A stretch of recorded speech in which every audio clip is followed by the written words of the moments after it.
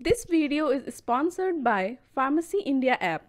They provide online test series for competitive exams related to pharmacy like Gpat, Drugs Inspector, Sniper, previous year question papers, pharmacist and all. Download dedicated Pharmacy India app for complete details. Link is given in the description.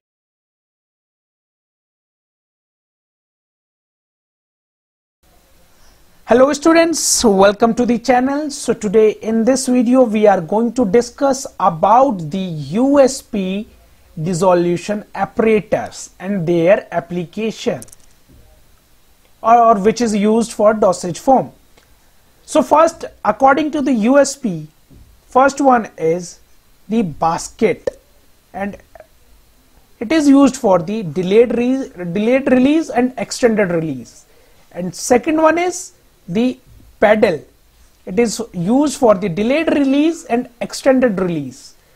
And third one is the reciprocating cylinder. Students, try to note down or try to memorize these names, because in your Gpat exam sometimes they ask that what is the USP2 apparatus, so you have to give the answer as pedal. Now coming on the third one, that it is used for the IR and ER.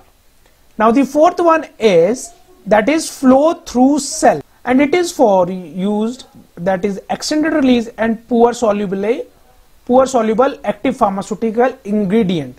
Now the coming on the fifth one, the fifth one is pedal over disc, and it is for transdermal dosage form.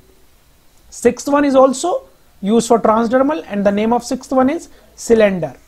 And seventh is reciprocating holder, and it is for the extended release. So students, please try to note down or try to learn these because the question asked every year from this part also.